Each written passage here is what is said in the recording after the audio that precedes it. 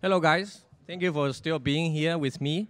And I think it's great for me to discuss how to make smart contracts run faster and safer just after a great panel of scalability. So smart contracts are great innovation.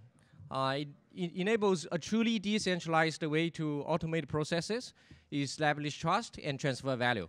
But let's all begin with something fun and simple. This is a game. This is a game running on Ethereum today. At one point, it was the most popular decentralized game running on Ethereum. It's called Ethereum Mon. So players of this game can capture or buy monsters called mons, train them, let them battle, and these mons will improve themselves.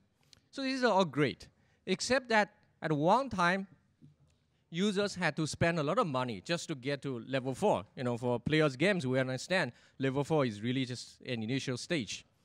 So what happened was the network was congested. So that comes to this scalability problem that we are all familiar with now. So if the global network of, let's say, Ethereum can only process about 15 transactions a second, and then all applications, all users sharing the same bandwidth will have to compete for that limited resources every second. And as a result, people sometimes had to pay higher gas fees just to get their transactions processed earlier than others with higher priority. So that is a scalability problem with today's blockchain. That is a problem we have just discussed with the panel, and that's something I'm going to discuss as well here. So to improve the scalability of blockchains, public blockchains today, there are several interesting and I would say even useful, effective mechanisms. And then the first one is something called delegated consensus, or typically delegated proof of stake. So what that means is, if we think about why blockchains are slow in the first place, or slower than we expect them to be, it's because we have a lot of redundancy, which can yield resilience and security, decentralization, whatever, on the blockchain. But this redundancy means, for the same piece of work, maybe a task, a transaction, or some smart contract function to be executed, that task is actually replicated by the entire blockchain network, which can, have, let's say, thousands of nodes. And then all these nodes have to do the same thing. Eventually, they talk to themselves and try to figure out what's the agreement, what's the consensus they want to reach to. And this process definitely is slower than just say like me making the decision myself. So just to sort of have a better balance there, instead of letting every single node or every single computer in the blockchain network make the decision and discuss themselves, we can actually delegate such decision-making to a much smaller number of nodes or computers. And then let's say we only have 10 nodes who are sort of given the power to make decisions. We can make the process of consensus much faster. And as a result, we can make the throughput of the blockchain much higher. Except that there's a small caveat, because the smaller number of nodes that are involved in the decision-making process, the higher performance the blockchain will get. But at the same time, the more concentration, the higher concentration of power is sort of established among this smaller number of nodes. So that's something for us to think about. And then another approach is under the sort of same line of thoughts, because running transactions or smart contracts on the blockchain is expensive. Expensive, in terms of performance, expensive in terms of the gas cost. So what we can do is bring some of the transactions that are less critical in terms of security and decentralization and run them on a separate infrastructure. It can be a completely separate cloud server. It can be something that's still connected to the blockchain in some way, like state channels. So we have different state channels. I think such off-chain solutions provide sort of a great complementary solution to the on-chain scalability. But at the end of the day, if we have many state channels, they become popular, many users, they still need a faster blockchain to synchronize with. Otherwise, the on-chain scalability can still be the performance bottleneck by itself. So that's why we are very excited about sharding. So why sharding is so exciting? Because if we can do sharding properly, it can enable a way to provide almost linear scalability without compromise on security and decentralization. So what that means is when your network is smaller, let's say only less than 2,000 nodes, you can process about 1,200 transactions a second. And then when you double the size of the network in terms of how many nodes are there in your network, you can actually double the throughput of your network as well.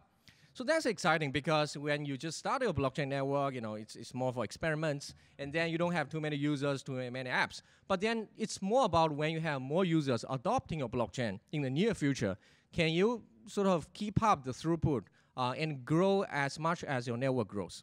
So that's an interesting sort of prospect of sharding. Part of the Zilliqa team has started working on sharding for public blockchains back in 2015. And over the years, we see many more great projects starting to work on this almost same problem or similar problems at the same time. But why so long? Why took us so long? Several years just to work on sort of one technical problem. Because sharding is hard. Why sharding is hard? There are several fundamental challenges that we have to sort of address if we want to do sharding properly, as I put it. So the first aspect is security. If you think about sharding, right, at the high level, without getting into the details, it's about dividing a large network into smaller parts. And then there seems to be a tendency that the security of the larger network may be also reduced in some way just to that smaller group. That smaller group can be just 20 nodes, 50 nodes, 100 nodes, 200 nodes. So that's undesirable. And we have to make it right so that even when we divide the network, we are dividing and conquering to solve the problems, we are not dividing the security. And then the second challenge has to do with decentralization. Because if we lose decentralization in the process of sharding, we just lose the beauty of sharding. Because otherwise, you can use many other solutions. You can use state channels. You can use delegated proof of stake to solve the same problem without getting into such complication. Because we all know sharding is complicated. And then the third aspect is about how do we run smart contracts on sharding? Because the moment we get beyond processing just simple payment-like transactions in the sharded network, the complexity just goes up, and I'll show you why. So all these three challenges actually are all related to one fundamental problem that sharding solves. This is the question about what goes to which shard. If you think about this, it's all about, number one, when you have different nodes and computers in the network, how do you divide? How do you assign these nodes into different shards, basically different groups of nodes? That's the first question. And then with that, you have to address the second question, which is about after you have a sharded network, how do you determine which transaction or which smart contract function goes to which shard to be processed? So that's the second question in terms of sharding. And at Zilliqa, we address the first aspect, which node goes to which shard, with this architecture. So it can get very complicated, but at the very high level, we use a secure proof of work scheme to defend this scenario called Sybil attacks. So basically, in Sybil attacks, all these malicious nodes can come in to join the network, flood the network by saying I have many nodes. So although I may only have just one node, I can say I have hundreds, thousands. And then in that way, the malicious nodes may be able to outvote all the good guys in the network. So that's one thing. And then the second thing is we use the result of the proof of work derived at this process to randomly sort of sample the nodes and divide them into different groups. And we make sure that each group will have at least, for example, 600 nodes, a large enough number to ensure decentralization. So the exact number, 600, can be tuned. We are still finalizing the final parameters for our mainnet. But you get the idea. So that means at every single step of the protocol, from beginning to the end, at least 600 nodes will be involved in decision making. So that ensures decentralization throughout the whole protocol. So that sort of solves the first problem, which node goes to which shard. And then that gets to the second and more complicated problem. Which transaction or which smart contract will be processed in which shard? Again, let's start with something slightly simpler. This is just a simple payment-like transaction. This is two accounts. This is about two accounts. Alice is sending $5 from her account balance to another account owned by Bob. And then let's say we have two shards in the network for the sake of argument. And then how do we assign? Should this transaction go to the first shard or second shard? You may say it doesn't matter. We just randomly assign such transactions to different shards so that they are even. So what happens with sort of a purely random assignment is that we may have double spending. Because imagine the case where Alice creates one transaction paying $5 to another user, Bob, but then at the same time, this same user, Alice, also creates a transaction to send $5 again back to her own account. So what happens if we just sort of allocate transactions purely randomly? So there's a high chance that these two transactions will be allocated to two different shards, and then they will be processed in parallel. And then both may be accepted, while Alice only has $5 in the first place in her initial balance, and then that's double spending. Okay, how do we solve this problem? If we look at the pattern of such transactions, what we can see is that it seems like the balances of the sender and the recipient are changed during this process, but then the sender is the only one who can sort of initiate that kind of change. So if that's the case, maybe we should just shard such transactions according to the sender, according to the sender's address. So here's what happened. If we shard such transactions according to the sender only, that's good, because in case there's such set of transactions where they are all from the same user, they will be sharded into the same shard, and the double spending attack will not happen because only one of these two transactions will actually go through, because we know Alice only has $5 in the first place. So that's all good with payment like simple transactions. Now let's move on to smart contracts.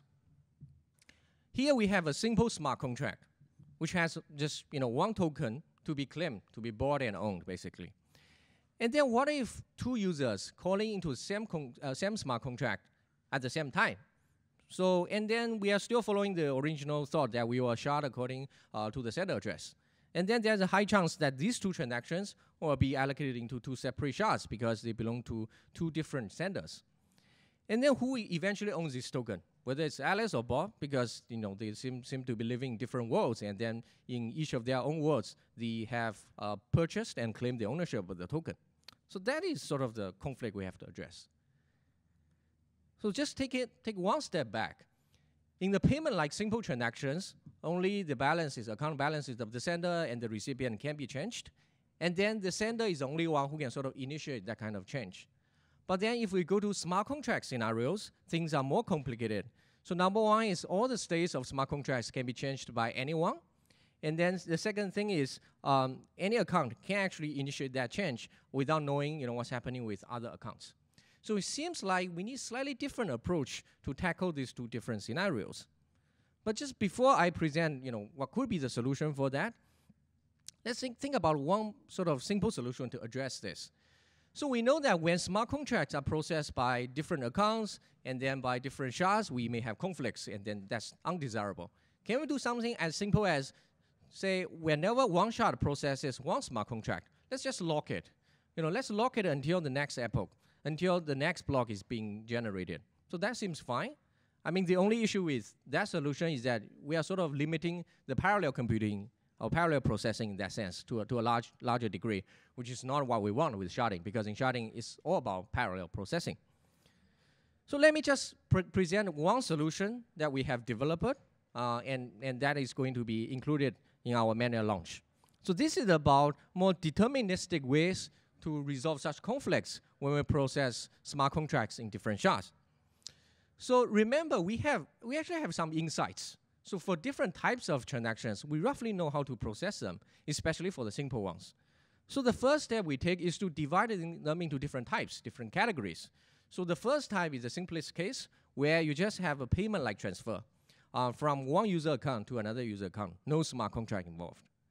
And then for the second category, we take one step further, where we have one user account sending some tokens or calling some transactions to an, I think no token involved. It's just calling a simple function to a smart contract. So that's the second case.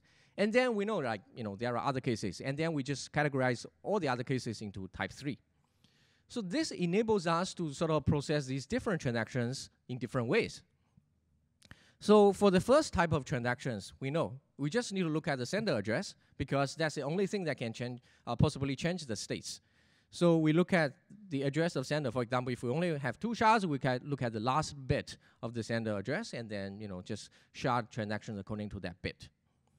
And then for the second category, we know that we cannot just alone rely on the sender address, because if we have two senders calling to the same smart contract, we have a problem as well. So what we do there is to look at both the sender and recipient addresses. And if they follow certain patterns, that's easily shardable, then we shard accordingly to both the sender and the recipient address. But if they don't follow that pattern, we just throw them to a special shard. And then for all the sort of more complex cases in category 3, we simply throw them to this special shard. So here is one solution. I don't know whether you like it or not, but here seems to be one issue, which is, hey, how many transactions are we still processing in the sharded architecture? Are we throwing almost 99% of all the transactions into the third category and then processed in one special shard, and then there's no parallel processing? So that's the fundamental question to answer here. I think according to our analysis and some initial experiments so far, most of the transactions will still be processed in the more sharded way. That means they belong to category 1 and category 2. Of course, there will be more transactions belonging to category 3 as much as we enlarge the network.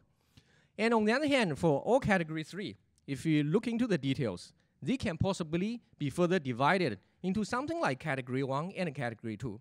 And the reason we are not addressing that, although we have some initial ideas, is that the complexity will go up because it may inevitably involve some fine way of locking mechanisms. So that's why we will go ahead with this approach, which I think is the most efficient way available so far of running smart contracts on the sharded blockchain. But we have something in pipeline immediately after our mainnet that we are going to improve. The first thing is to further optimize the category 3 transactions for smart contracts, further dividing them, maybe adding some smart ways to lock them so that they can be processed in the sharded architecture first before aggregated in the special shard. And then if we can possibly have some hint from the developers of the smart contracts. So this is a very similar idea to other blockchains, such as RChain, for example. And then we can definitely be better at dividing such smart contract transactions because we got some hint from the creators of them. And then the third thing, if the clients who are interacting with the nodes of the blockchain can, be more heuristic and give us some hints as well, and then that can improve the process of the sharding as well for smart contracts. So we are just at the beginning of this exciting journey to run smart contracts much faster on the sharded blockchain. But simply being faster is not enough. And here is why. Because although smart contracts are sort of innovation, it's basically a relatively new thing, we already had serious incidents in the past. We had the DAO hack, we had this multi-sig wallet incident last year. People lost money or people's money got frozen in the smart contracts. If we look slightly deeper into the details, you can ignore the code if you cannot see it. But at the very high level of the DAO incident, what happened was they have this interesting mechanism of fundraising. So everyone will donate, but at the end of the day, if the fundraising did not reach the goal, every donor can actually go and claim the original amount of money they have donated back. So that's a good mechanism, except that when the donor goes to call that smart contract to claim the donation back, what if the caller is a smart contract? And then if that smart contract is malicious, it can actually hijack that control flow. And then at the end of the day, that statement never gets moved to the next statement. That statement can be executed again and again and again. So that malicious smart contract end up drawing almost infinite amount of money from the smart contract in the DAO hack incident. So that's not nice.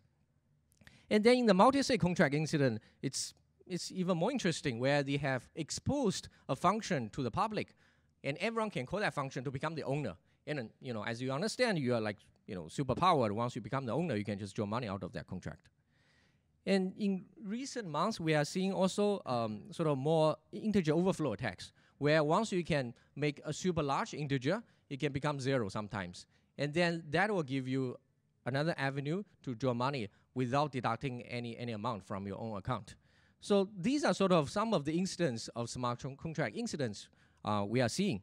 And then at Zilliqa, we made sort of a very conscious decision in prioritizing security over anything else when we designed our own smart contract language, Zilla. So I think it's easy to say we prioritize security, but what that means is really from the design of the smart contract, we made it simpler in terms of being non-Turing complete. And then I'll explain what that means in reality in a minute. But that gives us the ability to sort of formally verify such smart contracts. Formally verifying means you can write mathematical proofs to show that certain properties will always hold. For example, in the DAO hack, we can write mathematical proofs if the smart contract were written in Zilla, saying that, okay, when you refund money to donors, the money will always be refunded to the right hands with the right amount, things like that. So from the structure, we have eliminated the possibility that smart contracts can interact with other smart contracts during the process of their execution. So you can interact with other smart contracts, but you can only do so at the end of your execution, after you have finished your processing. So at the structure level, we have eliminated the possibilities of having another DAO hack-like incident. And then, of course, internally, the Zilliqa smart contract will not allow anything like integer overflow or underflow. And then here's one interesting aspect about being non-Turing complete, because people always ask us, what do you mean by being non-Turing complete? So what that essentially means is we know that the program will definitely terminate. And what that manifests in the smart contract design is that, for example, we will not allow the developers to write infinite loops. Instead, you have to write structured ways like recursions if you want to have anything like loop. So essentially, you can achieve the same goal, but it avoids the possibility that smart contracts may never terminate, if we don't consider the gas mechanism, for example. So these are some of the security features of the Zilliqa smart contract language we provide. And this is just one example where we can write that kind of mathematical proof using Coq, which is a popular computer science verification tool, to verify that, for example, in a fundraising smart contract, the money will not send to the wrong hands or with the wrong amount. So that kind of high-level verification goes beyond just testing or auditing. Because in testing and auditing, we're basically, using heuristics to understand whether specific problems will occur. But here we can say, like, it's not about this problem will not occur. It's about certain things will always hold, regardless of what kind of inputs we may receive in invoking the smart contracts. So this is the ID of Zilliqa. By the way, everything is open source. I just got a question from the audience before this talk. So Zilliqa is open source. Zilliqa interpreter is open source. Everything is there on GitHub, and you are welcome to check it out. And then more importantly, we have a 3 o'clock workshop today, right at this conference. Our developers will show you how do you program in Zilliqa if you are interested. So I briefly explain how do we run smart contracts both faster and safer. Now let's come back to that game we discussed in the beginning, Ethereum. So Ethereum found that maybe it's not a sustainable way to keep running their battling functions on Ethereum because it's very costly in terms of performance, in terms of gas fee. So we are working with them very closely at the moment. We are going to explore whether they can run the most heavy operations of their games on Zilliqa as a sort of faster and safer platform. So in future, we'll welcome all sorts of games and other applications who are requiring high throughput and high security to sort of test out Zilliqa as a more viable platform for the future. So with that, I would like to thank everyone for your attention. Do we have a Q&A session? Or? Yeah, if you have any questions, feel free to raise your hands.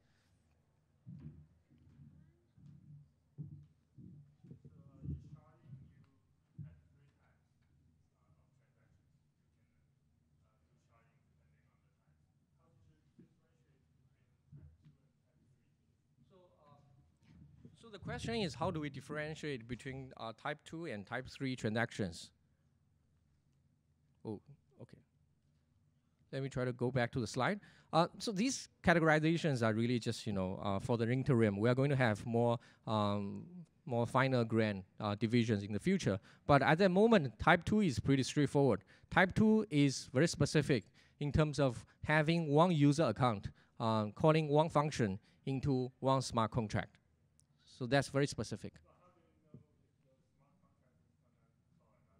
Yeah, if they call, right, it will be type 3. If they can potentially call, it will be type 3, because maybe you are referring to static and dynamic analysis, right? So we just take the more conservative approach. If you have any call in your code that may potentially result to another call to a smart contract, then they belong to type 3. Of course, in future, as I said, the nodes can be smarter. The nodes can sort of understand what kind of things that may happen in the runtime. And then the clients may say, hey, I don't think this smart contract will call another smart contract, right? So they will be processed faster as type 2. If that's the case, that's all good. But if suddenly during execution, the nodes found out that this transaction actually will invoke a further call to another smart contract, it'll sort of be rejected in that way and be processed in a slower way. But then in that sense, maybe you have wasted your gas.